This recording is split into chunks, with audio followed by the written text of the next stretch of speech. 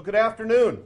Welcome to Food Fundamentals. This is our vegetable section, and Matt is here from Fresh Point Produce, our produce specialist that is going to take us through the world of vegetables. So it should be pretty exciting. What I'd like to do is just by raising your hand as we go through each list, give us the specific name of something that you know. We'll compile a list of maybe 5 or 6 things from each category that we all know and love as far as these vegetables are concerned, and get a good idea of what we know and what we don't know, and start the whole thought process. What's a leafy vegetable? Somebody volunteer one. Lettuce. What kind of lettuce? Iceberg lettuce. Spinach. Kale. Arugula. Okay. One more. Romaine. Okay. That's good. Matt, how many leafy vegetables would you say there actually are that we see on a fairly regular basis? What's your estimate? Probably 60 to 70 varietals. Okay. Within those subcategories of lettuce, spinach, kales, arugulas, there are going to be subcategories within all of those and different varietals that you can break out into each of those categories. Nice. 60. Wow. Okay. Tomatoes. Cherry tomatoes. Roma. What's another name for Roma? Plum. What did you say? Hothouse? Okay. Hothouse? Now, is that an actual variety or a method of growing? Method of growing. Okay. Hothouse is going to be anything that's going to be grown in a greenhouse, controlled environment, rather than a field-grown or state-grown tomato, which is going to be more susceptible to bugs, weather, so on and so forth. Beefsteak, okay. Okay. Sun-dried, that'll have an asterisk as well. Is there any specific tomatoes we use for sun-dried in general? Mostly you see it's going to be a smaller tomato, like a plum tomato. Plum tomato. San Marzano tomato, something with a really high sugar content to start with, so that the finished product is going to be off the charts as far as the bricks level. A little bit less flesh inside, maybe? Mm-hmm. Okay. Very dry, not very much of a seed cluster. Okay. What are some root vegetables? Carrots, did I hear? Okay. Beets. Parsnips, okay. Parsnips, yes. Sweet potatoes would be more in the tuber family with regular potatoes. Turnip? What identifies or what defines a root vegetable, Matt? Different than the potato, root vegetables actually connected to the root coming out of the ground. So usually like you'll see with the tops on the carrots, tops on beets, where they'll have the full top still attached. As opposed to a potato, where once the plant dies, you don't harvest any of that plant material. The potatoes are then harvested from the ground, pulled out of the ground, tilled up, and then sold to you that way. So anything that has the top still attached to it is more of a root vegetable. Okay. What's one more? Radish. Radish? No, radish is not a root vegetable. Why not? Kohlrabi is not either. Root vegetables, a little bit different. Radishes, things like these they're grown whole. They do come out of the ground, but they're not going to be the same consideration as a carrot. I don't know the exact classification as to why they're different, but they are different subcategory from root vegetables, from what we consider as root vegetables. Who's got one more? No, rhubarb is not. Onions? Onions could be considered. Again, that's a whole other category of onions. So they're really their own separate entity because of how they're harvested and how they're grown. How about rutabaga? Rutabagas? Root vegetable, yes. All right, squash or gourds. Are squash and gourds the same thing? There's going to be hard winter squashes. There's going to be soft summer squashes, what we consider summer squashes. Okay, let's name a couple summer squashes. Yes. Zucchini. What's another? No? Pumpkin is a winter squash. But let's put pumpkin on there anyway. Cucumber? No. No. Cucumbers are not in the squash family. Hold one up. What's this? Yellow squash. Yellow or a crooked neck? Two different many varietals. Crook neck, obviously for the physical characteristic, as opposed to a straight yellow squash. Also a varietal of gold bar zucchini, which is not seen grown domestically or commercially anymore. Zucchini of this nature only would have a bright gold color skin on the outside rather than a pale yellow. Huh. Also baby squashes, gold patty pan squash, become very popular. Baby zucchinis, also baby green patty pan squash, become very popular. Nice item for a plate vegetable, easy to prepare, very quick to prepare and put on a plate. It was a nice appearance. And the baby squashes, from back in my restaurant days, were typically with a decent-sized zucchini, you're cutting out seeds a lot of the times because they're so full of moisture and tend to sweat down, not quite as nice as the rind, I guess, or the meat against the rind. The baby squashes are just beautiful, cooked whole, just chopped ones, boom, you're gone. Great stuff. Okay, some winter squashes. We have pumpkin up there. What's another one? Butternut, okay. Love me some butternut. What I'll hold up for the camera here, take a look at. This is a kabocha squash, also known as a Japanese pumpkin. Very hard winter squash. Basically, once you harvest it in the fall, will last you almost the whole winter. And why they were produced that way, to where they would last the winter, they have something sustainable to eat throughout the winter months. Great soup. All right. Peppers. Is there a difference between peppers and chilies? You can have some volunteers eat a few and see if there's any difference. Is it all heat? It is all heat. It's all based on Scoville units.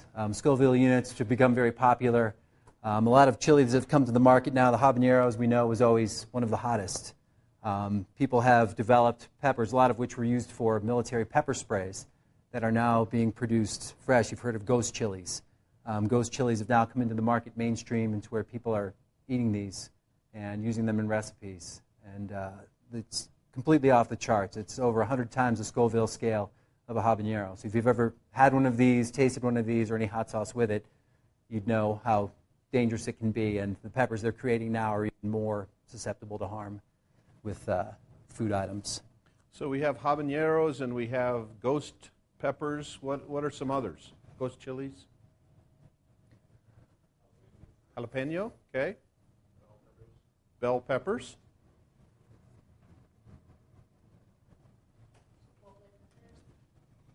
Okay.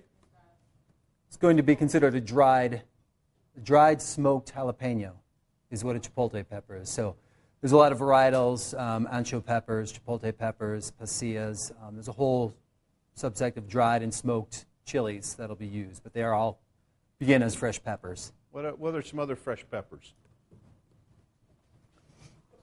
Poblano, okay, good. Poblano chili here. Anaheim, okay. Serrano, okay, good. All right, and last but certainly not least, and not last even, mushrooms. How many varieties of mushrooms are there? Somebody in this class knows. How many edible varieties, approximately? Anybody know? 400? Do I hear 5? Do I hear 2,000? How many about? Thousands, aren't there? There are thousands, most of which you're going to see, unless you're a wild mushroom forager, what you're going to see in the marketplace, what you're going to see commercially grown and used. It's going to be about 30 to 40 mushrooms that you're going to see on a regular basis. There are hundreds, if not thousands, of different mushroom varietals that are grown, forage, some of which can kill you, some of which are edible. If you don't know the difference, that is why you'd be an expert in the field. Did bring some handouts for you for later on. This has a mushroom guide of mushrooms that are available domestically and from Europe that are harvested, wildly grown, and would be available throughout the year. There's just a little guide to hand out later on. Cool. So how many of the 30 or 40 in the market can we name 5 of them today? Truffles? Morels? Portobello? Shiitake? You guys are good, huh? White, okay. I don't know if that's the official name, but that's what I've always called them. Huh? Button? White button mushrooms? Mm-hmm. Is there an official name for those? Just always known them as white button mushrooms, domestic mushrooms, most commonly known. Did we get cremini up there? Huh? Clamshell? Okay. Good. You guys are good. Well, there starts the whole thought process. And I think you can see this could go on, and that's exactly what we're going to do. We're going to go on and on here for a few minutes. So I'm going to turn the floor over to Matt and kind of let him do his thing up here. And I really want to make sure that we have a lot of interaction today. So no question should go unturned. Let's ask it if we have it. And while Matt's here, we can get the right answer to these things, okay? I'll certainly try to answer all your questions if I can. If not, be sure to get back to you with as best information I can. So Fresh Point, I come from the Fresh Point House here in Denver. We have 31 Fresh Point locations throughout the United States, most of which are in key growing areas, Southern California, Arizona, the northeast, and also in the southeast. Produce is really a seasonal thing. Right now, the majority of the produce you're eating that you're finding in the school, in restaurants, in the grocery store, either is coming from Mexico, coming from South America, wherever it's warm climate. Obviously, looking outside, it's not a warm climate here right now. There are still Colorado products being grown in hothouses, as we discussed before, things that we source locally, some microgreens, some sprouts, some mushrooms, some hothouse tomatoes. So there are a variety of things that are still being grown here in Colorado. Did bring along also a handout on a Colorado-grown product list, crop calendar, which I'll give to you later on if you're interested. We'll show just a guideline of what's available different months throughout the year. We don't have the vast growing season that a California has or an Arizona has, a very short growing season here in Colorado. Give you an idea of what's being grown, some early fruits, some early vegetables, moving on through the summer months with peppers and cucumbers and lettuces, to the fall season with peaches, pears, apples, from the western slope, as well as some squashes and corn. Also a handout, we'll talk about that one later. So at Fresh Point, what we do is mostly sales to restaurants, individual restaurants, hotels, catering companies, anything that runs the gamut of where you'd see fresh produce. We do a limited amount of retail business, but most of the retail stores typically buy their own produce, bring their own produce in, market it and sell it in their own environment. Produce is an ever-evolving, ever-changing entity, really in the marketplace. It's the one thing that is still continuing to change. Unlike your proteins, unlike meat and fish, they're all pretty set. Produce is still being crossbred, heirloom varietals, all the things that are coming to the forefront that people are requesting, people are asking for. People want variety. People want something new. People want different ethnic items they've never tried before, never had before. And more of those items are being brought into your homes, into your schools, into your markets, and things you didn't even know that you liked, but are trying and for the first time and maybe realizing that, that horrible vegetable your mom forced you to eat as a kid that came out of a can or was frozen and tasted horrific, you gave it another try, like Brussels sprouts. Usually people are on the fence with Brussels sprouts. You either love them or hate them. If you go to somewhere like Steuben's and get them deep fried, and you've never eaten a Brussels sprout better. So it's amazing what a little grease can do. So I have just a bevy of items here in front of you as far as produce goes. Any questions you have on any of the items in front of you, let me know. Again, if there are any questions, feel free to ask. We can talk about what we do at Fresh Point. Again, we have not only just generic produce items, potatoes, onions. We also have a lot of amenity fruit items. Amenity fruits, we started this program basically for our hotel customers, people that wanted, if you've ever been in a hotel, had an amenity fruit basket, something that would be a really nice, piece of fruit, high sugar content, something that's going to eat very well. Sure, thank you. Something that's going to be very seasonal. Right now, fresh figs are in season, apples, pears, a lot of citrus items you're going to see in the grocery store. This is the peak time of year for citrus. You're going to see things like blood oranges, Mineola tangerines, Meyer lemons. Of course, cuties are these small seedless tangerines that are all the rave now that finally have come to the forefront. Easy to peel, seedless. People love them. Put them in your kids' lunch. So a lot of produce items that, again, you know, farmers are out there trying to figure out what people want to eat, what you're going to buy, what's next. You know, every chef wants to know what's next. Not only what's in season, but they want to know what's coming down the line. Forever it was spring mix. Spring mix was all over the place. It was kind of the hot, kitschy item. Everyone had it on their salads. And then McDonald's started putting spring mix in their salad. So when somebody like McDonald's steps up to start selling spring mix, and all of a sudden you being a chef at a fine dining restaurant, reevaluate what you're doing, go, do I really want to sell spring mix anymore when it's become as everyday a commodity as being in a salad at McDonald's? So what a lot of the companies have started to come up with are things like baby lettuces, baby romaine lettuce. On the list there we talked about regular romaine, picking the crop when it's very petite, the heads are very petite and small, selling this as a quartered salad, half salad on a plate, selling the whole head. Red romaine lettuce, red oak lettuce, also green oak lettuce. So many varieties that chefs are interested in, ingredients that they're using now that they've never used before in the past, wanting to have more of a global feel to their menu. You know, there's a world marketplace that we live in, and so people are looking to new ingredients to talk about, new ingredients to sell to their customers, things that might not have ever tried. Let's see, something I can show you here that might be, say for instance, green papaya. Anybody had green papaya before?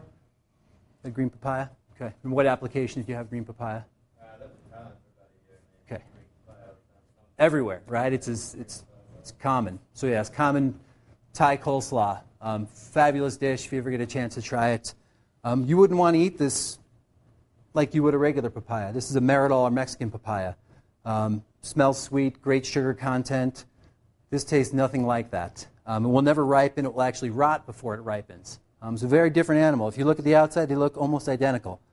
Really no difference outside of the papaya. But until you cut it open, you realize it's a very different use for it, very different texture, very different flavor profile. They shred up in a very fine portion and make it into almost like a coleslaw, a very spicy coleslaw. Very tasty dish.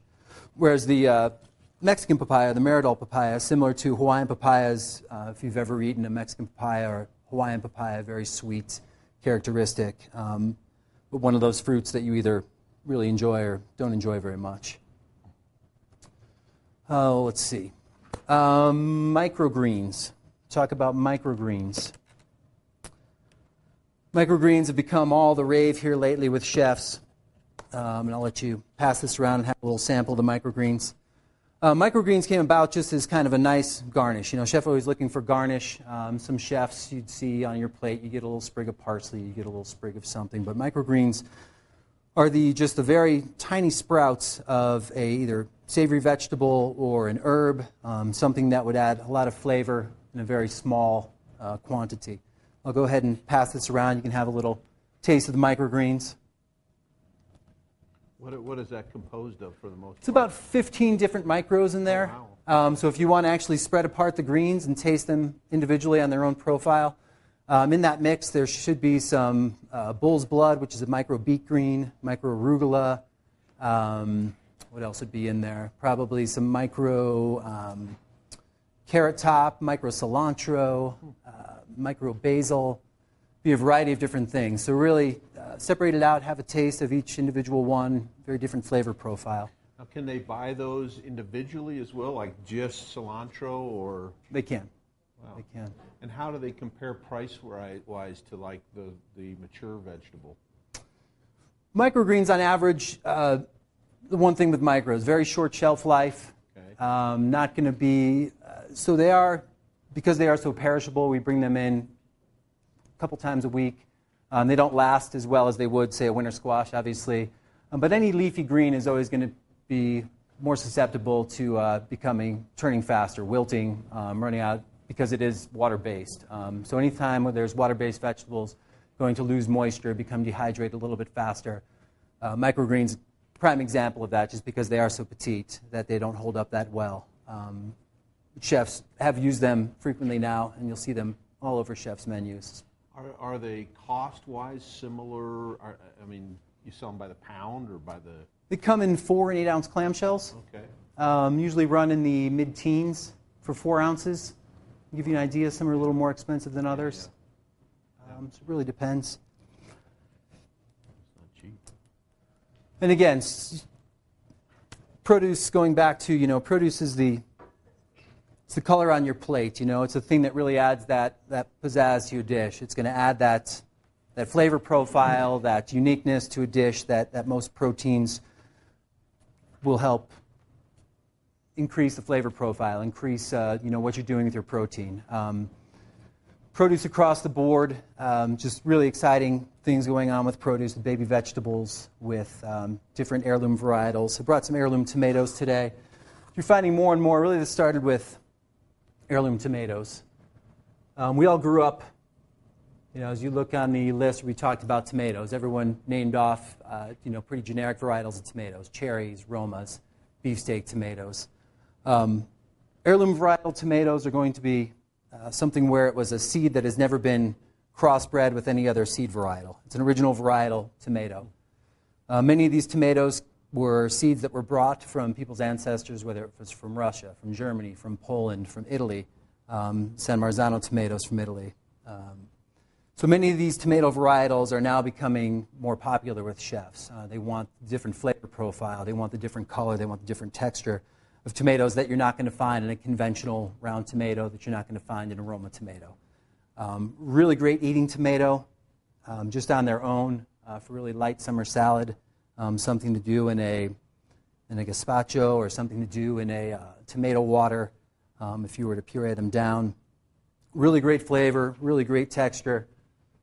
There's another varietal here. So just heirloom tomato varietals alone, there's probably another 150 tomato varietals just off the tip of my tongue that you can access, resource, have great summer salads with. I also brought along some yellow teardrop tomatoes, pergolate tomatoes.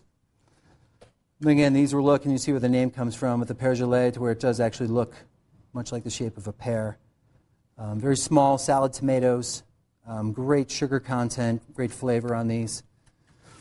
And in turn, that heirloom tomato varietals has spawned more small tomato varietals, more baby tomato varietals, to where people are now eating, instead of just grape tomatoes and cherry tomatoes, you're getting orange grape tomatoes, yellow grape tomatoes.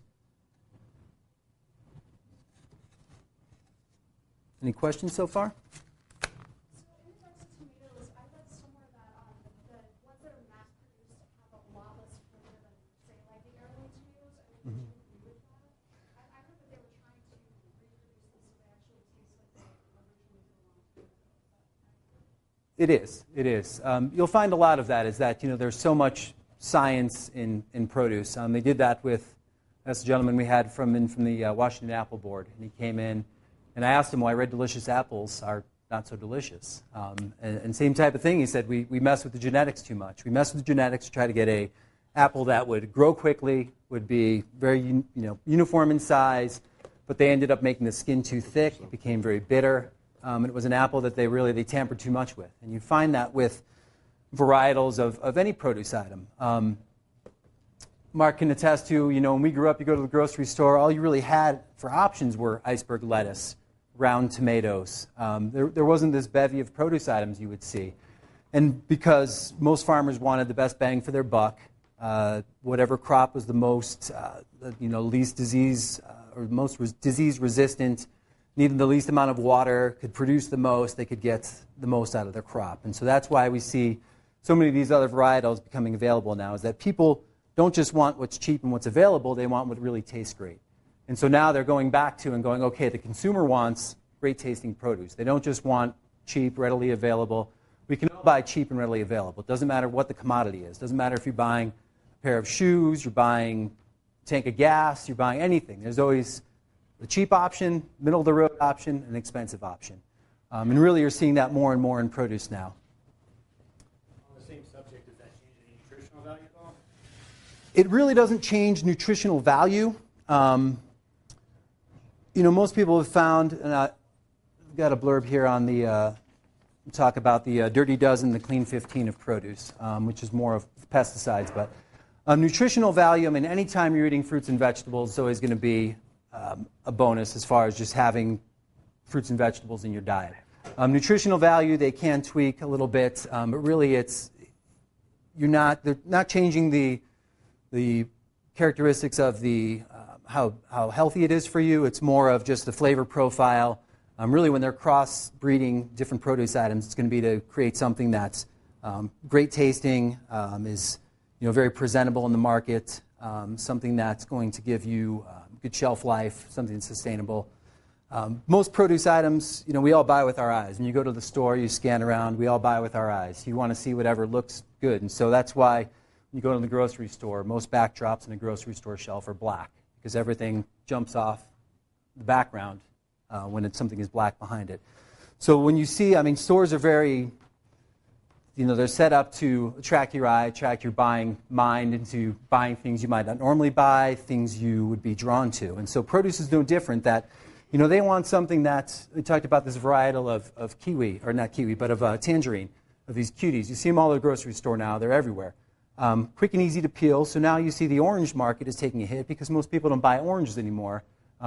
These are easy to throw in your pocket, go into class, easy to peel, no seeds, no mess. And so people, just as consumers, much easier product, more user-friendly.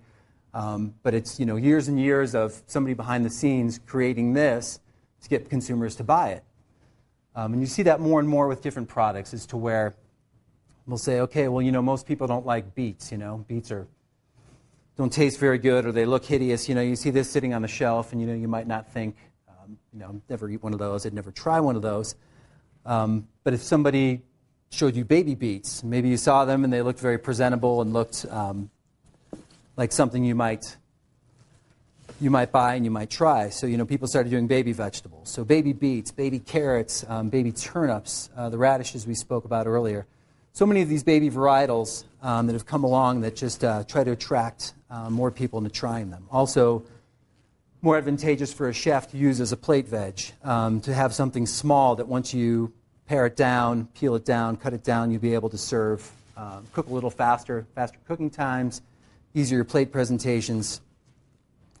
So a lot of, again, produce is one of those of what are the consumers buying? What are the hot trends in produce? What are the, things that people are doing? Is there a difference between like crossbreeding and hybrids and genetically modified fruit? There are. Is it a different process, or are we? They're all the same. They're all the same. They're you say genetically modified, though, it's that gets such a bad. Right, it does. But I think you find it more with large crops, things like soybeans, things like wheat, things like corn, where they use them for more than just, they're not using leeks anytime soon to power your car. They're not using it. So when you find those big sustainable crops or big mass-marketed crops where you're talking about billions of tons that supply the world food supply, that's really where you see a lot of those genetically modified organisms, is with things like wheat and soybeans, corn, the sugar levels on corn, for instance, where they want the sugar level to be so high that now they can use corn-based products in just about everything you buy in the market has some corn-based derivative in it.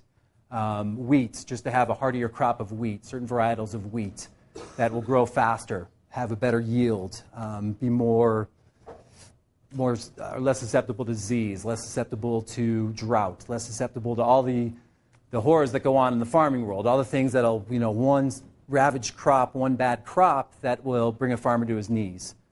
We found that last year in Colorado, really bad drought year, bad snow year, for any of you skiers and snowboarders out there. Horrible, horrible snow year. And so that just trickled down right to Colorado farmers that are all fighting for water rights.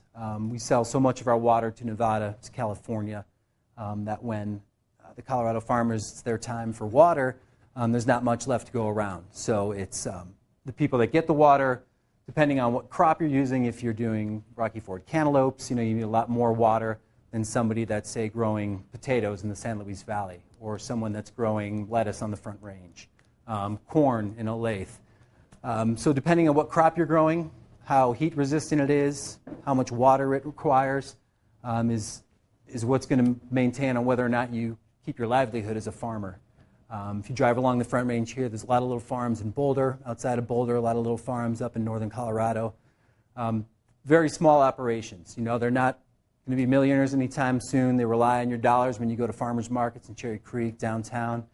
But farming is a very tricky business. You do want to make sure that you're getting the most bang for your buck with what you're selling. You want to make sure that what you're bringing to market, people want to buy.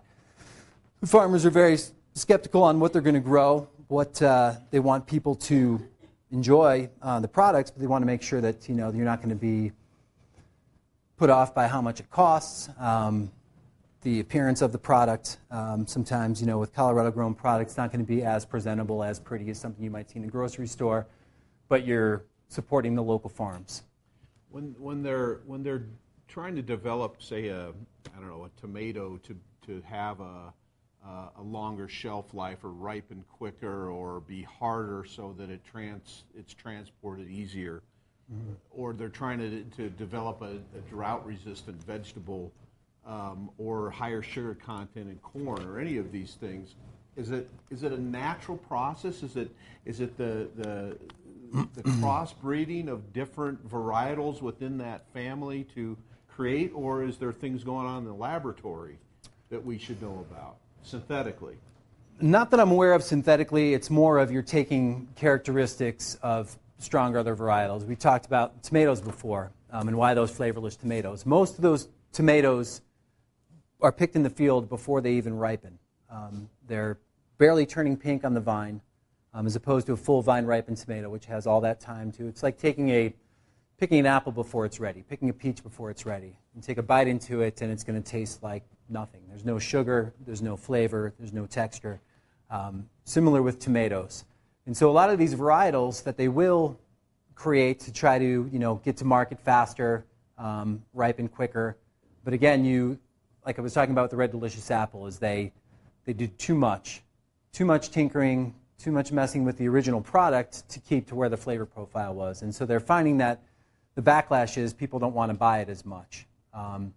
Certain individuals will, but then many other farmers come along with super sweet varietals of tomatoes or apples or lettuces, corn, different varietals that, so if you eat one varietal and you're used to and it has just a high sugar content, like a tomato, if you eat a San Marzano, or you buy nice vine-ripened tomatoes in the store, you buy little cherry tomatoes like this, yellow grape tomatoes, and just have, great flavor profile, chances are you're not going to go back to the generic, round, small tomato and go, it has no value anymore to me. I'm not going to buy that product. And so the more consumers like yourself that stay away from those products, the less and less demand there's going to be for the market.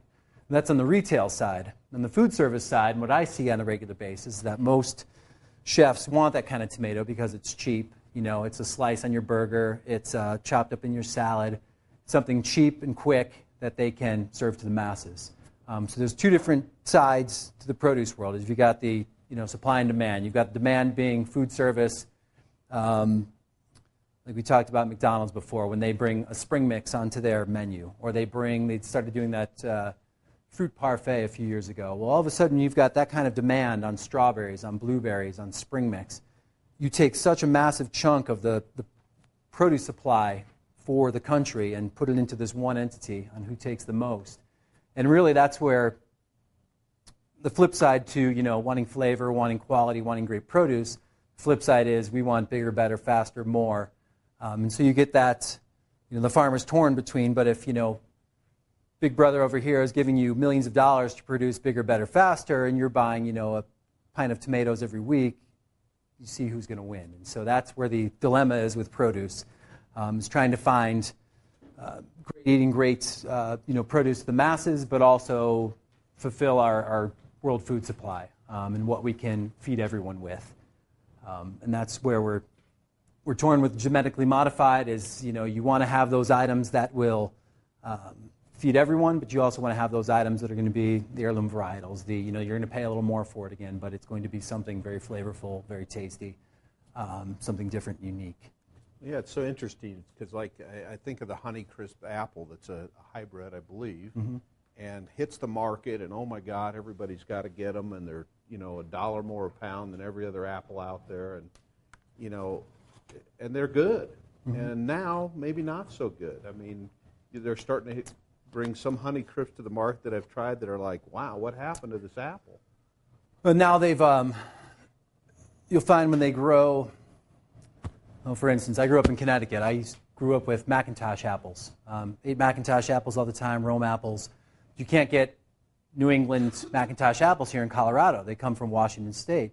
Well, they're grown in sand in Washington State. They're grown in nice black dirt back in Connecticut. And so where you grow a crop is very different in what the eventual product will lend itself to. Soil conditions, water conditions, growing conditions, all those things.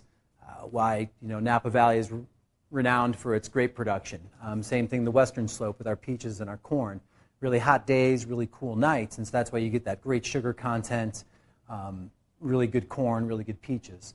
So growing conditions have a ton to do with it. And so Honeycrisp apples, you might have had a Honeycrisp that was from the original area in Michigan where they bred the apple, produced the apple, and started to make that varietal.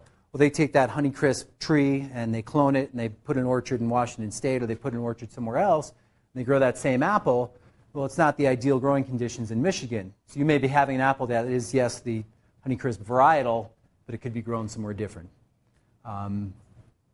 One big Idaho potatoes. Everyone knows Idaho potatoes. Idaho did a great job of marketing their potatoes. I know potatoes from Idaho. What makes Idaho potatoes so special? Anybody know what makes Idaho potatoes special?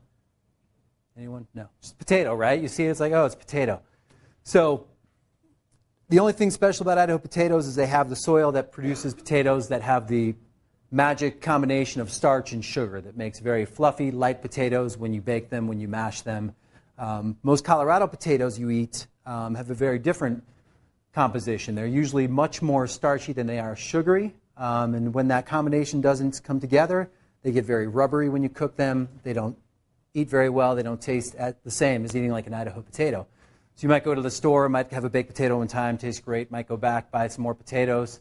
You're thinking, good to go. And so you have that same experience twice, and the second time you get this very mealy, weird potato. It doesn't taste very good. We've all had, my great story is peaches. When I go to the store, I always eat stuff. I'll be in there just grazing. Because I hate nothing worse than buying some peaches, buying some fruit, buying whatever, a watermelon. You bring it home, take a bite, and it's just the most horrific thing you've ever put in your mouth. It looks great, smelled great, was ripe, and it's just this mealy, disgusting mess. And so you never know what you're going to buy until you actually bite into it. And so it's always good as a consumer, and usually, people might look at you a little weird, but at least you're getting what you pay for. A lot of times you'll see in these stores, they'll have these great deals on, on fruit. Buy, 10 for $1, or, buy 10 pounds for $1, whatever it is. And, it's, again, goes back to you get what you pay for. You can buy something very nice that's going to taste great. You might pay a little more for it, like the Honeycrisp apple, or get a deal on something. You bring it home and say it's a grapefruit or an orange, and it just tastes bland, tastes like nothing. Just tastes like water. And that's really what you need to be aware of with produce is take the time to look at some different things, try things in the store, ask the produce guy, hey, what's tasting great, what's looking good. Chefs ask me all the time, what's in season, what's great right now. I don't want, don't give me what's expensive, give me what's great. And great doesn't always have to correlate to price. Sometimes it does, sometimes it doesn't. Any questions? Do you ever hear those apples that are on the inside? I can't remember what they're called. The hidden rose apple. We do. We've gotten the hidden rose apple. There's more and more heirloom varietal apples now. We talked about apples. We listed off the 5 or 10 back there, but there are hundreds of apples that were existing original varietal apples. Some that are great for baking, some that are great for canning, or turning into applesauce, some that are great for pie apples. So there again, what's your end application? If you're making something, you're making a dish, and you want to know what's, when you go to the store, you see 20 different potatoes. So what's a good potato for if I'm making a soup. I'm making potato soup. I'm making au gratin potatoes. I'm making my own homemade fries. Whatever the application is, always ask or do some research first on what you're buying, what you're getting into. Because everything does cook differently, taste differently, have a different application. On the line here, we'll just show you a few things. For instance, kale. Kale's become all the rage lately with kale salads. Kale, some of you may see this driving around Denver. A lot of people plant it this time of year. Grows really well in the winter. It's ornamental kale. Used on a lot, I'm sure, salad bars. Back in the day, you've seen it on a million different salad bars. People use it as garnish. But now kale, like this lacinato kale, this Tuscan kale, has become really popular for people cooking, eating kale on a more regular basis, different than a curly kale. For greens, for winter greens, hearty winter greens. The different things. In lacinato kale, this just came along probably here within the last 5 or 6 years. Started being sold commercially. Was always around, was an Italian varietal kale. But really nobody used it in the States. People knew this kale, but it was very boring. People knew this kale, it was mostly garnish. And it was one of those vegetables that was just kind of forgotten. Same thing with greens now. I've seen. Is that something that's more edible raw, or does it need to be cooked more like the curly A little bit of kale? both. You'll see, a very tight, like if you were to finade the kale and be able to do a kale salad with it, served raw. True Food Kitchen in Cherry Creek, they do every dish you get there comes with their side of kale, and it's just kind of a roasted kale in the oven or a baked kale, served just very simply, dressed, and is really nice. Great flavor, great vitamin structure in it. Really tasty product as opposed to, again, maybe one of those vegetables you had as a kid, your mom forced you to eat, and you just completely hated it and haven't gone back to since. Let's see. Over here I've got some collard greens. Greens are big right now as well. Big winter veg. You see a lot of mustard greens, collard greens, braising greens. Spinach, as we talked about earlier. Most times you see baby spinach in salads. So many different varietals of spinach, though. Bloomsdale spinach, heirloom varietal spinach, purple spinach. Some used more raw in salads. Some used more for cooking applications, things to braise down, using soups, using salads. Brought some fennel bulbs along. We've also gotten into baby fennel now, micro fennel. I didn't bring any micro vegetables in. I didn't bring some micro cucumbers, which I'll share with you here. I'll pass those around. So in addition to the microgreens, we're getting to micro vegetables now. Micro vegetables, just tall, small, tiny, petite. Carrots that are the size of, no more than an inch and a half in length. Fennel bulbs that are the size of your pinky thumbnail, to where, chefs kind of want what's next. And so people are creating what's next and just creating very small varietals of vegetables to where it has a different flavor profile. You can eat it raw, consume it raw. Up front here I have some candy stripe beets, chayoga beets, also known as chayoga beets. Taste similar to regular red beets or gold beets, a little sweeter, a little more sugar content. Can you show those under the camera? Mm-hmm. Keep forgetting about the camera. Candy stripe beets, and in the back here is a watermelon radish. Green on the outside, and has that watermelon appearance or the rind appearance with a pink heart. Eats like any other radish, though, has that same, very spicy bite to it. So more for appeal. I've seen chefs do like a very thin, paper-thin slice, almost serve it like a radish carpaccio. Really nice presentation. A couple other different radishes we have up here. I did bring along some daikon radish. You may have had daikon sprout before, which comes from the same plant. The sprout is a very spicy sprout, similar flavor profile to the radish. This is what the daikon radish actually looks like in the whole, and again, can be served a number of different ways, mostly served raw. Some of the other radishes on the side here, these are breakfast radish in my right hand, and then Easter egg radish here in my left hand. Do you know what the main nutritional value of radishes are? I don't know a whole lot of people that eat radishes. No, it is one of those vegetables people either love or hate. I think a lot of vitamin A, I believe, in radishes, but mostly high water content, It's more for the spicy bite to the radish, as far as nutritional value. I'm not sure what else.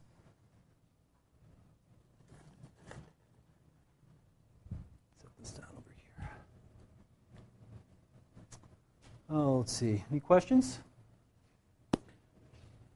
Anything? I've been reading about hydroponic gardening and on an industrial scale. Do you guys deal with that at all? We do. Any of your suppliers? Quite a bit.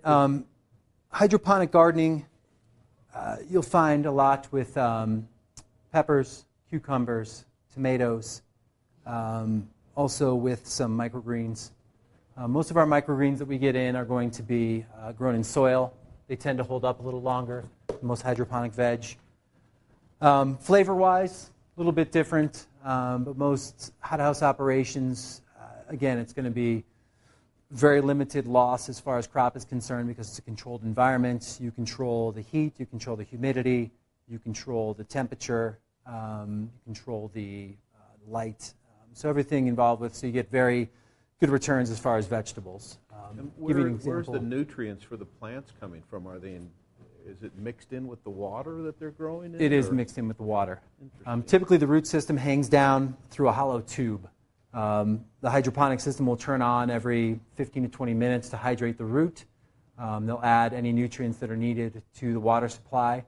So as it's coming through, they'll get their blast of hydration as well as minerals and vitamins and whatever other nutrients they need to let the plant survive. There's an idea of some hothouse farming here. The red pepper on my right hand is a conventionally grown pepper, field-grown pepper. The one in my left hand is one that is hothouse grown. You can see the consistency. It's also known as like a red Holland bell pepper. Very consistent in shape and size, uniformity, as opposed to this pepper, which has much different structure. Again, this pepper, the red Holland bell in my left hand, is going to be a lot more expensive than one you'd see in a field-grown or conventional grown. Much less susceptible to disease, much less susceptible to any blemishes, any skin blemishes on those. We did talk about number one, number two produce. You'll see a lot of times you go into the store and you'll see items that are less expensive. There are different tiers of produce. We talked about number one grade and number two grade. To give you an example, let's see here. We'll go with the zucchini and yellow squash here.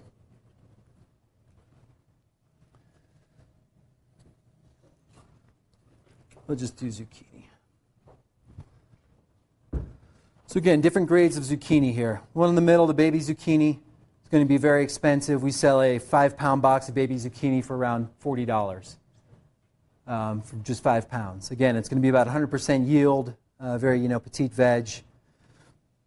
Next step up from that is going to be, this is what would be called just a medium zucchini. Not going to be a fancy grade or an extra fancy grade. And you can see there's some deformity in shape and size. There's some scarring externally on the vegetable. So again, it's not going to be, the FDA does their grading scale. They decide what's a number one grade, what's a number two grade, and then you go to market with it from there so that you get more money for a better looking product, a better graded product, than you would for a less grade product. Produce works a little bit differently. When the market condition is the worst, the price is the highest. When the market condition is the best, the price is the lowest. Again, supply and demand. So when just a month or so ago here, we had a big freeze down in Mexico, down in Arizona, some of the key growing regions. Really threw things into turmoil with produce. Lettuce markets went through the roof. Cases of lettuce that would normally be $18 to $20 were double that price, $40 for basic romaine, basic iceberg lettuce. So a lot of times you saw when you went to the grocery store, either one, they wouldn't stock it, or you'd see the price substantially different. Sometimes you notice, sometimes you don't. If it's an item you buy all the time, you might notice a big price spike.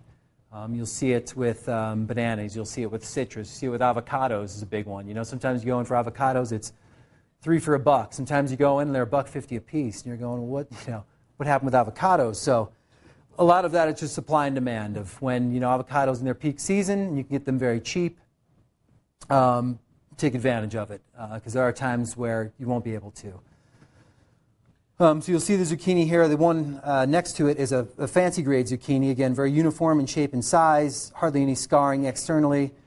But if you look in the store, so a case of this medium zucchini, probably $18 to $20. A case of this extra fancy zucchini, probably another $4 to $6 a case. So depending on the application, if you're chopping it up making soup as opposed to you want to serve it as a nice, cut veg or something where you need a baton or a certain cut and you want it to just be uniform and very nice. So again, we get all different types of chefs, all different type of needs and resources. Speaking of avocados, talking about produce, we talked about peaches. We go to the store, you get a peach, you eat it, it tastes horrible. Same thing with avocados. Most avocados, go ahead. What's the difference? Why are they look very similar, but they're obviously different. Is it in the growing process or is it an actual seed? Why do they turn out differently? It's just in the growing process. Just strictly in the growing process. If you've ever seen the grocery store, again, we all buy with our eyes. When you go in and you look, whether it's you're buying apples, you're buying a melon, whatever it is you're buying, you're always going to kind of, look over, okay, this one's kind of scarred, this one's a little beat up, this one looks, has more green than red on it, I'm not going to buy this. And so very similar ideas that, when the FDA comes in and they grade produce, whether it's citrus, whether any commodity, they come in and they determine if it's number 1 or number 2 grade. Same field, same crop, same tree, doesn't matter, it's just everything produces number 1 quality product and number 2 quality product. And it's more of just a field decision from there on what gets put in what box. So it's really, when it's harvested, there's some decisions made at that point in time that this tomato is grade A or grade 1. Is it A or 1? Mostly it goes in grading scale, right? It'll be like, this is a grade A, this is grade B, grade C. You see it with apples all the time. You see those bagged apples that are about the size of your fist, in a bag. And then you see apples that are, 3 times that size in the store. You're going to pay a lot more money if you see an apple tree. Super large apples aren't going to produce as many on a tree as our small apples. So again, supply and demand, you're going to pay 3 times the amount for that large apple as you are for a bag of apples because the tree is just going to produce more small fruit. With avocados, big thing with avocados, always look usually on the sticker on avocados. You'll see if it's from Mexico, if it's from California.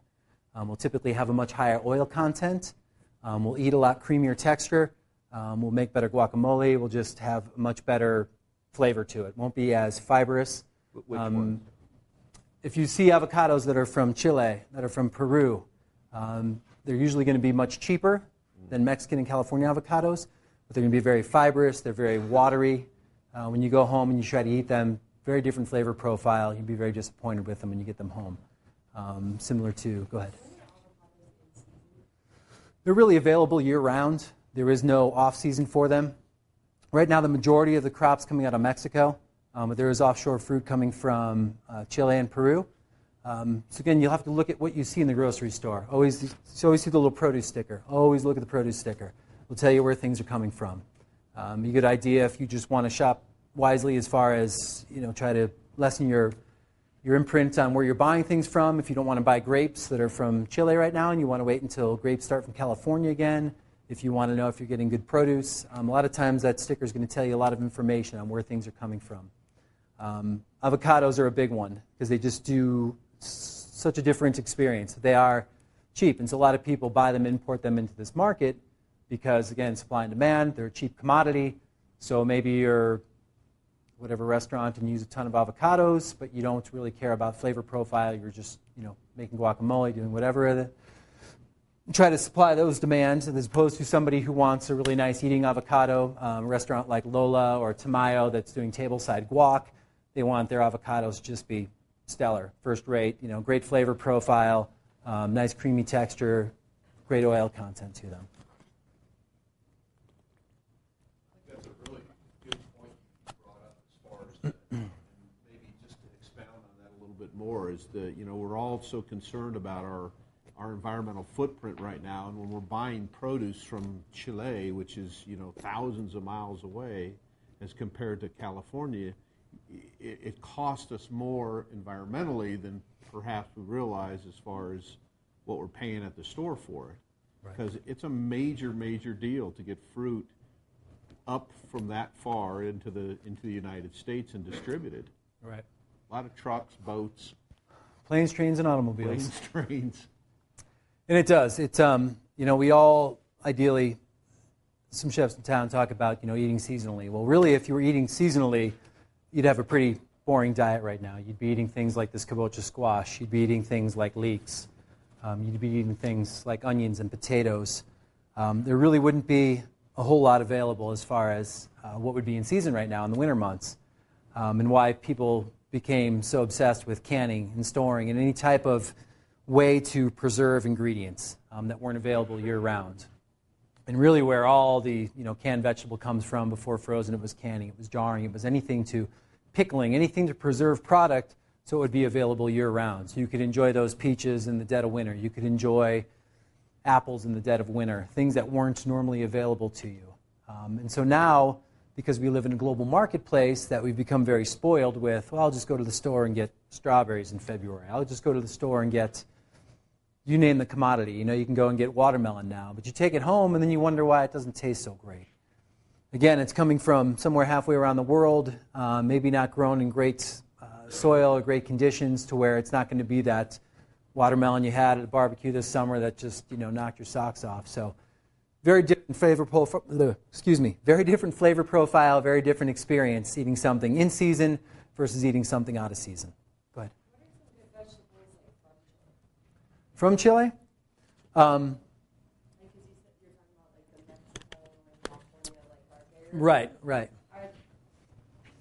Do they have any very good vegetables that They are do. better than Mexico? The Chilean grapes are amazing. We get a lot of Chilean grapes in this type of year. All your table grapes you're going to see in the market, green, red, black table grapes. They use some other varietals, the Muscat and Concord, Champagne grapes. So right now it's their fall where it's our winter, and then they'll turn into. So you're also seeing some of their stone fruit as well in the store now. You'll see peaches and plums and nectarines and wonder where it's from, and all that is from Chile as well. Their stone fruit's gotten a ton better here in the past 10 years. It used to be very mealy, used to be very kind of just suspect at best. And you see it in the stores. And still, I'd be leery if you're going to go and buy it. Definitely try some in the store. Try it out, see how it is before you buy 10 pounds of it and take it home. Everything else, most of our row crop vegetables are what we call just basic dry veg right now. Mexico is huge for that right now. Arizona. You're going to areas in the desert. Asparagus right now we get out of South America, mostly out of Peru. We went in probably 10 years ago into Chile and Peru and some areas in the United States and tried to get them to slow down with all things of coca production. And said, let's give you another sustainable crop that you could bring into the United States that doesn't cause drug wars and other things. And they said, introduce asparagus. Happened to be a great growing area for asparagus. And so now we import boatloads of asparagus, thousands and thousands of tons a year that come into the California marketplace. Everything from pencil asparagus, white asparagus, jumbo asparagus, purple asparagus, everything that comes in on boats almost every day into port.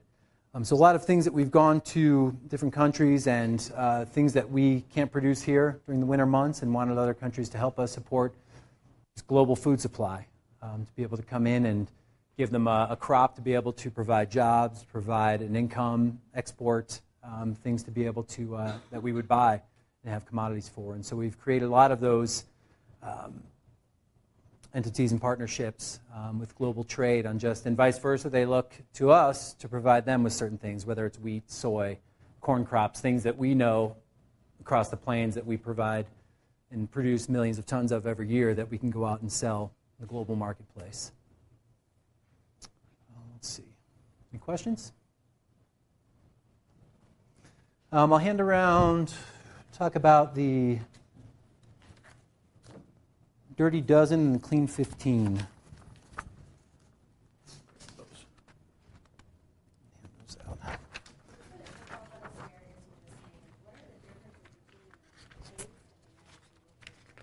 It's just how they're grown.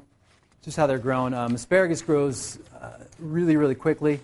And so a spear of asparagus, some spears grow thinner, some spears grow thicker, and they have a grading scale on how they produce them. Similar to, we talked about sizing on any vegetable or any fruit, how things would be graded. So a pencil asparagus is going to be just that, the size of a pencil, as opposed to jumbo asparagus, which is going to be sometimes close to the size of this leek, very large in diameter. Typically, the pencil asparagus is going to be much more tender. The skin won't be as rough, won't be as fibrous. Where the jumbo asparagus, typically you have to peel the skin on the outside, take a little longer to cook. Just depends on the application and what people want to use it for. On the front side of the handout is our chef's toy box. Our chef's toy box is just really seasonal items that we have in-house right now. It'll be things that we go into a restaurant with and just as chefs say, what's available right now? What's really great? What's in the marketplace that I should be buying, that I should be using in my restaurant? So we created this chef's toy box to give them an idea, a snapshot of what's in the marketplace, kind of 10 or 15 really fun items to be using in the restaurants and to have things that are seasonal, things that are readily available, some fun items, microgreens, that type of thing. On the back side of this is something I had printed off. It's a Dirty Dozen, the Clean 15 of produce. A lot of talk these days about organic produce, reasons why you should buy organic, which is great. Here's a good snapshot into, it's called the Dirty Dozen, of the 12 items that are found to have the most pesticides in them when they've been tested, the most chemicals and most pesticides that they contain when they test the vegetables. On the bottom, the Clean 15 are the ones that are the safest to eat. They don't recommend you buy organic, and ones that you can consume and not have as much issue or problem with consuming and getting those same chemicals and pesticides. So talk about organic for a second. Anybody here buy organic produce religiously? Like to buy organic produce religiously? Fine. So organic is becoming more and more popular in the marketplace. Demand for it is greater. But you'll also see that this time of year that becomes a much higher price on a lot of organic produce. Most of the reason is that there's just not as much produced. And so when the market share has been shifting year by year with more organic produce grown, more fields dedicated to organic produce, switching the soil over to organic to even begin to produce organic items. But that takes time. And so you're seeing more and more of that, and the more consumers that buy organic produce consistently, you'll see those prices come down further and further. It's practical for most people to buy it if you're buying an abundance of produce or buying for a small family. For a larger family, it might not be as practical. Some people are more adamant about it, others are not. It really depends on kind of your prerogative and if you think it's important in buying any organic item. They just put out a study here recently about nutritional value with organic versus conventional. And really there's no difference with nutritional value, but again it comes down to pesticides and what is in the soil, what's in the water, what you're putting into your body, end of the day. So look over the list. Questions? With hot house and Pajor, is that considered organic? It can be, yes. It can be. Repeat the question. She asked the question was hothouse items and things that are grown in a hydroponic environment, can they be considered organic? They can be considered organic. A lot of our microgreens are organic. A lot of things, there are organic hothouse tomatoes, hothouse cucumbers. They are available. They can do it to where you're using natural items in the process to where you're not using any chemical nutrients, any chemicals at all introduced into the whole process, to where they can be considered organic.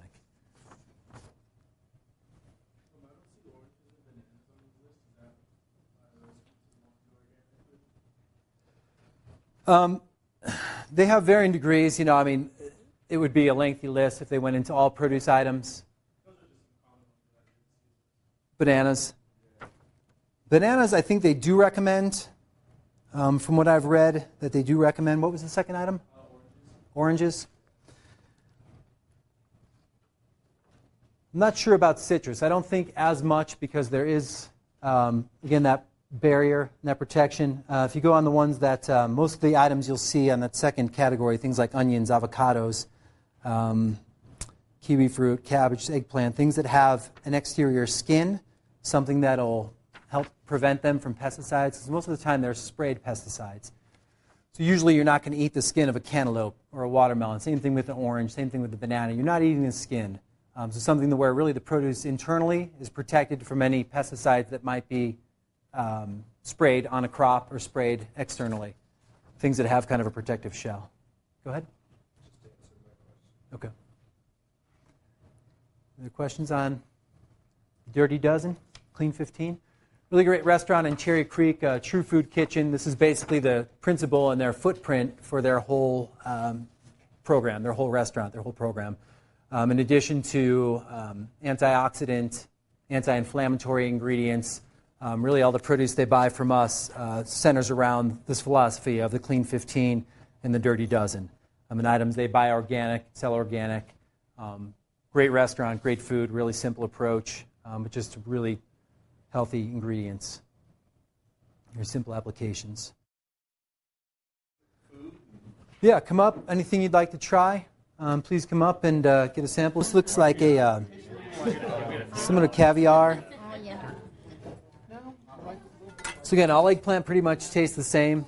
You know, these here are Chinese eggplant, different than Japanese eggplant, are usually smaller and more dark purple. Thai eggplants, very dense seed cluster inside. So not much flesh as opposed to a Italian eggplant, which won't have as much seed cluster, will have more flesh than seed pocket. Cool. Pretty cool stuff so far. People want all organic, they want no pesticides, they want everything, but also you have usually much uglier produce, because no pesticides means more bugs, means more holes in your lettuce, more chewed on items, and so pros and cons. Again, it's going to be more cost, a little bit uglier produce, healthier in the long run, yes. You're going to pay more for it. Can you afford to pay more for it? Some people can, some people can't. Usually, they put Whole Foods in neighborhoods that they do for a reason, usually because they're more affluent areas that have the money to go to some place like Whole Foods and buy those ingredients, buy really high-end ingredients, nice ingredients. When you go in there, though, and the reality of what they sell is that you can go to a Sprouts market, or you wonder why, well, okay, this same ingredient I'm buying at a Sprouts or Vitamin Cottage, you get a much better deal on it. Again, they have the namesake. They know they can get a little more for it because they're in Cherry Creek, or they're in the Highlands, or they're wherever their store is located. So again, marketing has a lot to do with it. As they go, okay, well, we're Whole Foods, so we're going to charge whatever we want. I sell a pound of chanterelle mushrooms this time of year, $15, $18 a pound, any chef on the street. You go into Whole Foods, that same pound of chanterelle mushrooms, they're trying to get $38 to $40 a pound for. $49.99. Yeah, so it's just ridiculous, and they get, the housewife's been home watching the Food Network, wants to make some cool dinner for her husband and go buy some chanterelle mushrooms because she read about it or she saw about it on Food Network. So our mindset has just changed completely with, everybody, good and bad. Everyone is more aware of what's going on with produce. We're more aware of where our food comes from, whether it's meat, whether it's fish, whether it's produce, what's sustainable, what's organic. There's a lot of information out there. It's a lot of information you need to look into, make smart decisions, make wise decisions with what you buy. Support your local farmers, please. It means a lot to them. It means a lot to the Colorado environment, and just will only get better. More farm to table, more great farms. Just as a whole, will really support the Colorado economy. But it's funny, you go to some of these farmer market early in the season and you see produce, and they've got peaches out and they're selling them as Colorado peaches. And they haven't harvested a single Colorado peach yet. They're all coming from California and they're selling them as Colorado products. So buyer beware with what you get. A lot of times you'll get duped at some of these markets and you'll go and people are trying to sell you something. So talk to the farmers. They'll give you the information. They'll tell you what their farm is, what they grow, who they are, and you can tell who's who and who's trying to just make a buck as opposed to the people that are truly supporting Colorado agriculture. It's been a lot of issues lately with food safety. It's been a huge, huge issue since 2 years ago. Jensen Farms, which was nowhere near Rocky Ford, but was selling Rocky Ford cantaloupes in that varietal. So again, marketing and branding. People just knew the Rocky Ford name. Well, Jensen Farms was nowhere near Rocky Ford, but they sold Rocky Ford cantaloupes. Sold them to all these grocery chains, coast to coast, 13, 15 people died. I forget the exact number, but horrific, horrific tragedy. So for the rest of the summer, nobody wanted to touch cantaloupe. It doesn't matter if it was from California. It didn't matter if it was from Colorado. Nobody wanted to buy California or cantaloupe. You'd see signs in the grocery store that said, these are not Rocky Ford cantaloupes. These are from California. So the cantaloupe market took a huge hit just from that one outbreak. Seeing more and more food safety issues. We've had it with green onions. We had it a few years ago with spinach. We've had it more recently with spinach again. A lot of these items, it's just the cost of doing business. Everything can't be 100% safe all the time. The practices are 1,000 times better than they ever were with food safety, just because of all the liability with food, with eating raw produce, not washing things, not cooking things, where most of these things would be killed off, whether Listeria, E. coli, or other bacteria that would make you ill. So really, in Colorado, our suppliers came back to us, and we had to go to them and say, we need food safety requirements from you. HACCP, AIB certifications, GAP audits, showing that you have a cold supply chain, showing that you do field audits. You test for these things. You test for groundwater. You test for all these different samples that may infect your product. And there was a lot of vendors that we had and a lot of farms we couldn't do business with anymore. A lot of the smaller farmers can't pay to get those type of things done. They can't provide those type of services. But we as a company had to make a decision that, if we, God forbid, killed somebody from tainted produce or made somebody sick or had some type of outbreak, that we're held liable. Most small farmers, if they came to a lawsuit, like Jensen Farms, they had to file bankruptcy due to the fact that they couldn't pay any of the bills. They couldn't, when all the lawsuits came down and all the issues started to hit, that they weren't able to be a farm anymore, weren't able to sustain the pressure. And that's going to happen more and more, is that these small local farms are going to be under a lot of scrutiny and a lot of pressure to provide safe product, safe produce into the marketplace. So things you buy, just be wary of where it comes from. You see a lot of these farms on the side of the road. Usually there's not far from some cattle, some pigs, some type of other grazing animal that could be nearby, things that will taint the water supply. The one that was a few years ago, Earthbound Farms, is one of the most popular organic labels around. They had a spinach crop that was irrigated with water that was tainted from a nearby cattle farm, completely oblivious to it. And they were watering the crops, going about their daily business, sending out the spinach, not realizing it was tainted with E. coli. We had pallets, probably 6 pallets of product we had to destroy. And that was just our one facility. So not only was it all the spinach products that we had gotten, nobody wanted to buy spinach, there was spinach and spring mix. So all these things that it didn't matter where the spinach was, everything had to be pulled aside, destroyed, accounted for, traced back to. So now you're seeing that there's more and more food safety issues where people want traceability on what comes into the door, what comes into their restaurant. So if there is a foodborne illness, some type of issue, that it's traceable all the way back to the farm. We spend countless hours doing that, everything that comes in, labeled, tracking, making sure that everything's scrutinized, and we get audited probably 10 to 15 times a year. Blind audits where they'll come in, check our facility, check our records, check our documentation to make sure we're following cold chains, all of our preferred work methods on what we're doing to make sure there's food safety. Cold chain's a big one. Anytime produce goes below a certain level, depending on what the ideal storage temperature is, you're going to have more bacteria growth. You're going to have more room for issues, problems that may occur. Majority of your products, always be aware of things like potatoes, things that are coming directly out of the ground. Whatever was in the soil is going to be on the item. So take the extra time to scrub items that come out of the ground, peel the items, make sure they're clean. There's plenty great produce washes you can buy in the grocery stores, things you can rinse produce with. Get off some of the food-grade wax, which is a big one for shipping product. You'll see it on peppers, give it that nice glossy appeal, but also prevents it from decaying as rapidly. Can you maybe I didn't hear you right, but did you say that there are certain temperatures that if you are too low, it causes issues? The biggest thing is going to be shelf life. Shelf life on product. We've had trucks come in where Truck comes from California, it's 3 days out to get to Colorado.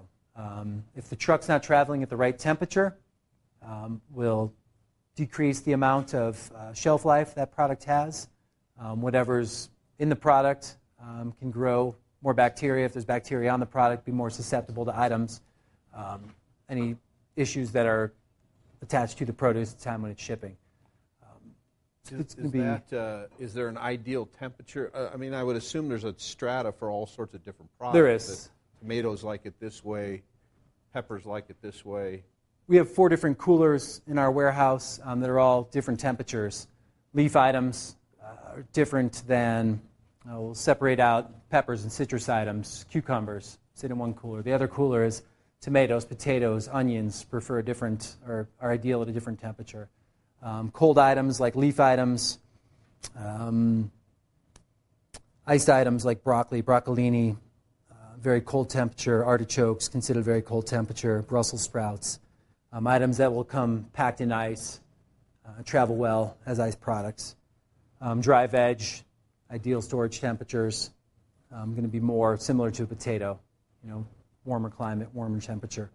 Is there something you could possibly share with us that has that kind of that spectrum? Maybe not with you, but you could get to me at some point?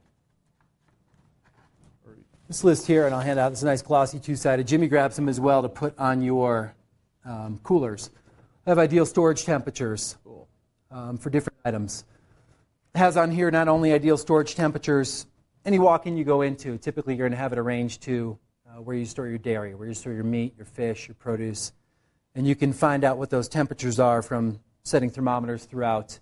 Typically, upper back corners of a cooler or a walk-in are going to be the coldest spots. Items closer to the door are going to be a little more warm. And where you place your items will depend on fresh herbs versus your iced items versus your leafy items. So you can pass these out. And also has items that continue to ripen. And then other items to leave out of the cold room. Things you never want to store cold. Things like avocados, bananas, citrus, grapefruit, limes, mangoes, winter squashes, potatoes, tomatoes, watermelons. Things you wouldn't want to leave in a very cold environment. Much longer list of items that you would want to leave in that 32 to 40 degree range. And then the middle of the road is 40 to 50 degree temperatures. Ripening items, things that ripen after harvest, as opposed to fruits that don't ripen after harvest. So things like bananas, avocados, stone fruit, peaches, apricots, nectarines, plums, that will continue to ripen. Papayas, mangoes, tomatoes, as opposed to items where once they're harvested, they won't continue to ripen. They'll decay, continue to rot before they ripen. Good example of that is apple and pear crop. We only have one harvest a year of apples and pears in Washington State, but we get apples and pears throughout the year. So ideal time to eat apples and pears in the fall into the winter months. You start getting into the spring, you'll see some offshore fruit come out of New Zealand, out of Australia, and their apple and pear crop. And then really, towards the end of that, you don't want to be eating apples and pears. Wait for that next fall crop to come around. They have special chambers they keep apples and pears in that have a very low oxygen level to them, and they're very, very cold. We keep apples and pears in our coldest environment. Slows down the respiration rate of the fruit to keep it from decaying, keep it from turning brown, discoloration, any type of bruising on the fruit. Stored for apples and pears, so they have them to sell and market throughout the year.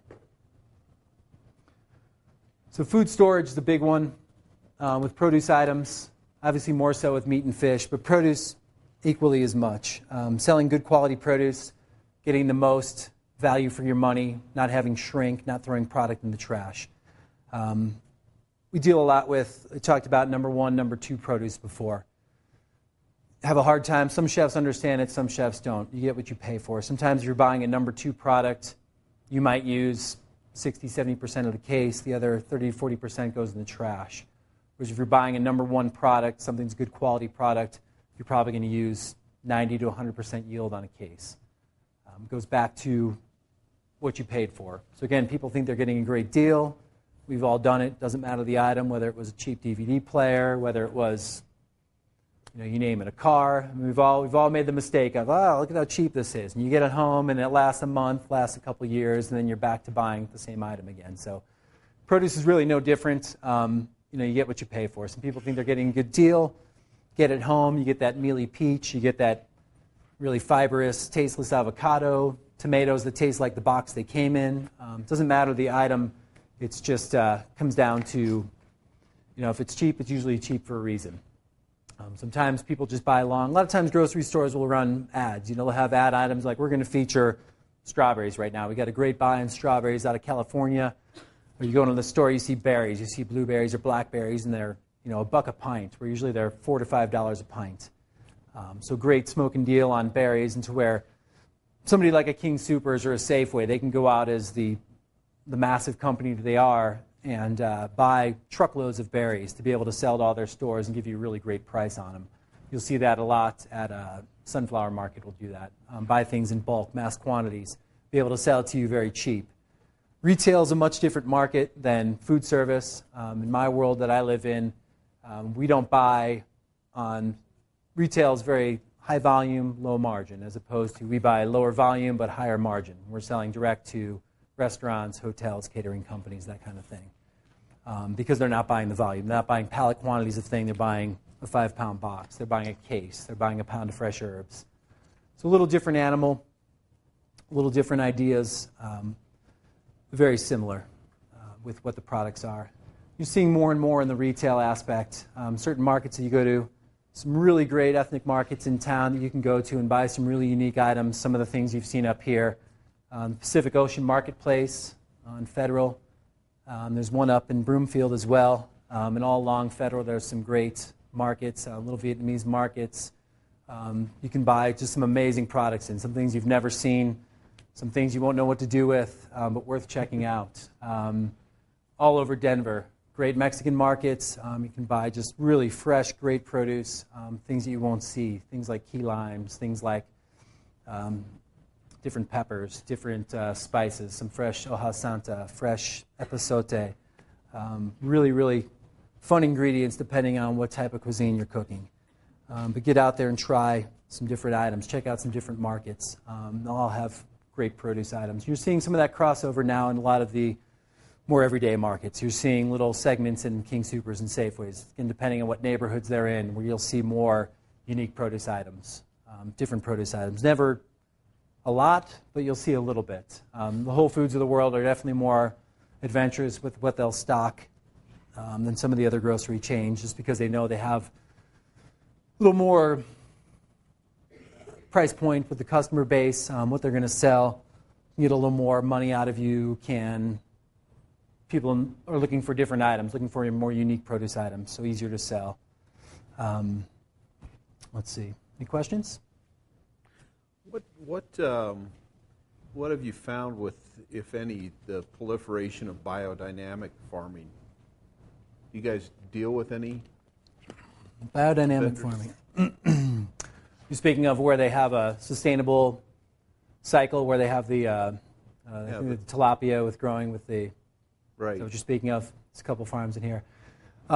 They do some, but it's supply and demand, and usually places like that, similar to, they just don't produce enough to be able to really make it sustainable for a restaurant or a produce company. But they can do a dinner. I know a few of the places where they'd have a tilapia, and then they'd get the greens that they were growing. Everyone's not familiar with the cycle. It's basically creating an entire cycle within itself. And so it's a sustainable setup to where they're producing the fish. The water from the fish tank comes up to hydrate the produce growing on the top. And it's just a whole cycle of, I don't know how you describe it really, aside from... Well, it's kind of a closed ecosystem, actually, is what it is, I think. Right.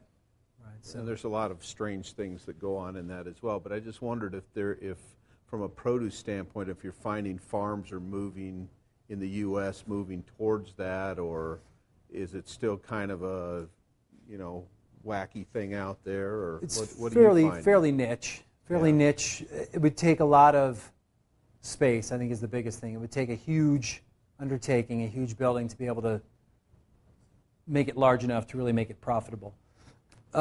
And you find that and that's the balance is, can you make money doing it? You'd love to do it. Verde Farms, a microgreen company down south attached to Fruition Farms. Chef Alex Seidel started his farm down there. They have goats. They do goat's milk, goat's cheeses, microgreens.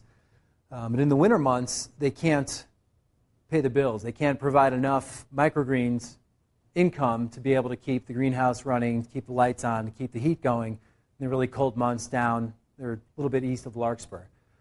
So you get to that point to where it's what makes sense, what can I still make a buck on, like to be able to provide it all the time, but if I'm not selling enough microgreens to make it sustainable to where I'm making a profit, losing money on it, then where's the break-even point? So you find that more and more is that everyone wants to do what's right, everyone wants to do what's best, but at the end of the day, most chefs, most restaurants, you still have food costs to meet, you still have your bonus to worry about, you still have, you can't sell a plate of food for $45, or else no one would eat at your restaurant. So a lot of these things you have to take into consideration. Everyone wants to do the right thing, everyone wants to buy the best ingredients, buy the organic ingredients, but what, at the end of the day, makes the most sense? On trying to have a balance between the two, to where you can make it cost-effective, make a profit, still feed the masses, and just have that fine balance. Have the quality, yeah. So we have the Blue Bear Farms. Anyone seen the Blue Bear Farm here over behind the convention center? So they have their own farm now. You've seen it. It's about 2 acres of product for the hundreds of thousands of people that come through the convention center that they feed with their little farm. It's not reality, right? Anybody believes that, but it's marketing. So they've marketed themselves as we have our own farm in Denver, right on Spear there. They've got 15 or 20 raised gardens that they can produce vegetables with. Great concept, great idea. You see more and more neighborhood farms popping up, little co-op farms where you can go and get your little plot, grow some vegetables, sell them to the local chef.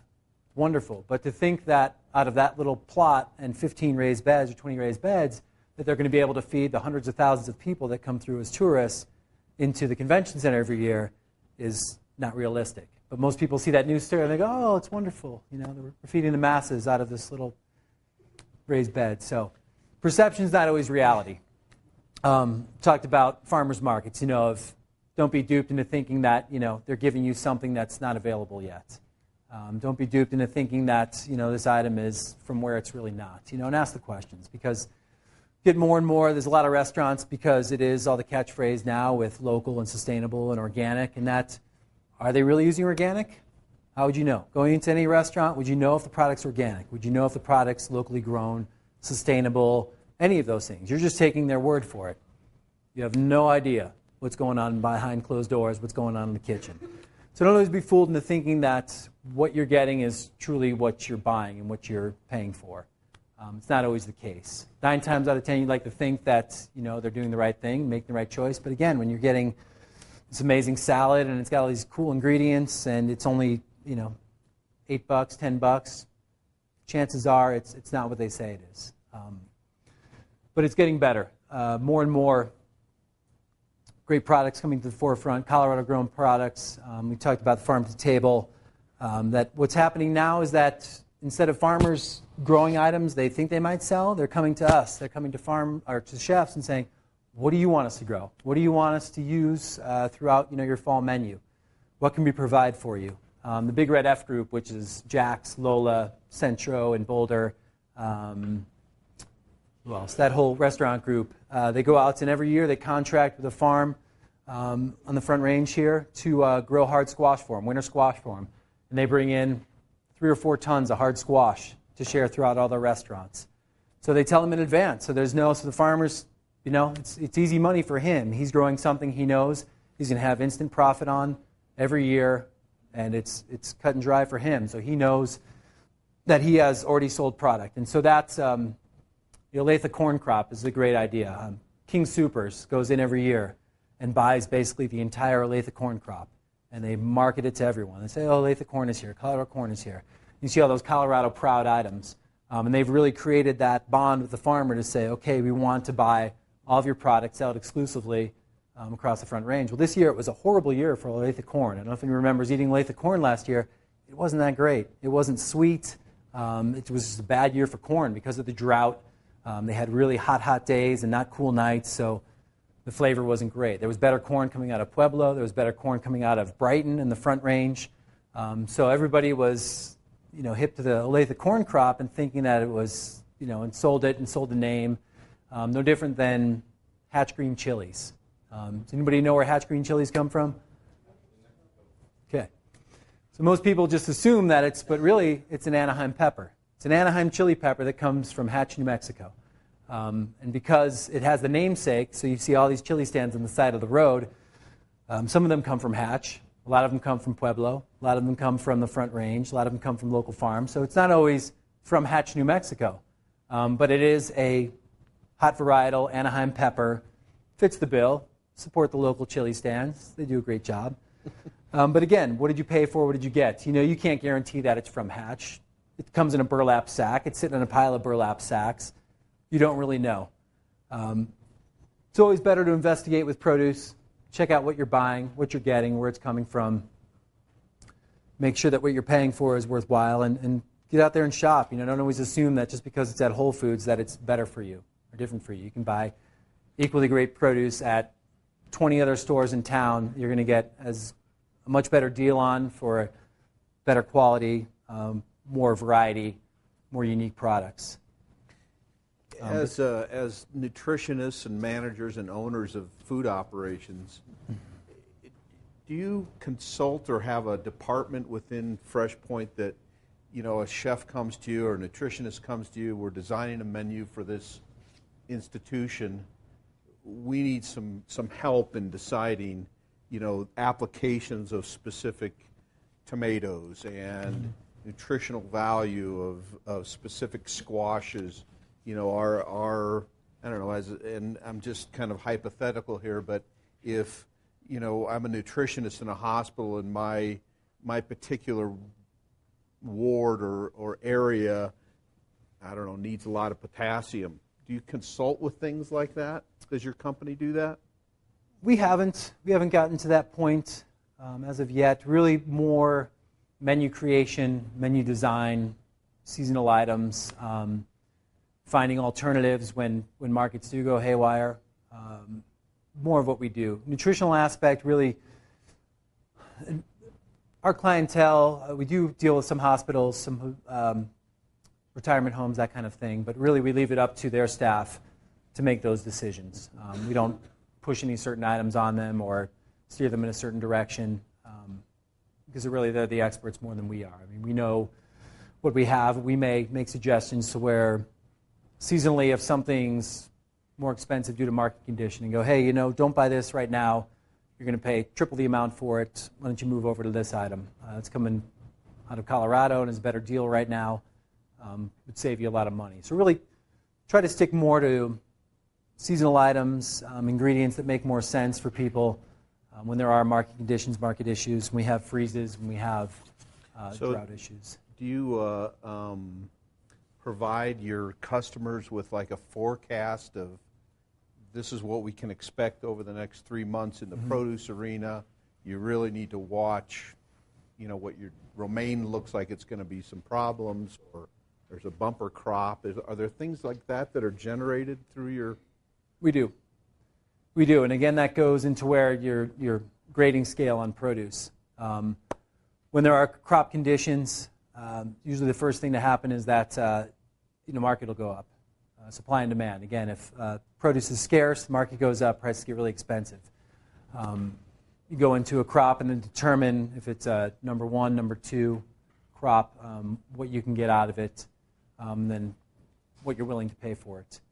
We've walked away from crops and just said, it's not worth it. Not worth the item, not worth bringing it in if we know we can't turn around and sell it, or the quality is just so bad it's not something we want to sell to our customers. Most people tell you, and everybody wants the best produce, and so really when it's not a great product or not a great market, we'll send out market reports, market updates when there are heavy rains in area, very muddy produce. You'll see sometimes produce come in very dirty, very muddy if there's issues with that. Product that just doesn't taste very well, doesn't look great. so many different issues. And weather dictates a lot of that. We constantly watch the weather. We're as much weathermen as we are produce people. When there's heavy winds, you'll get what's called bloom drop on tomato plants, where every little blossom is potential for fruit.